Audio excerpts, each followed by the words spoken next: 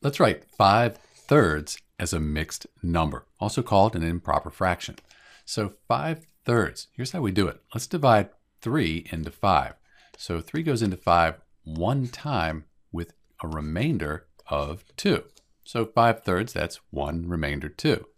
Now to get our mixed number, we take the 1 and we put the remainder here as the numerator, take our denominator from the original fraction, and 5/3 is equal to the mixed number 1 2/3. You can check that. 1 times 3, that's 3, plus 2, that equals 5. We bring the denominator across, 5/3, which is what we started with. So to recap, we took our fraction, 5/3, we divided 5 into 3, we got a whole number, 1, the remainder was 2, that's the numerator, and then that original denominator, that'll be the denominator in our mixed number.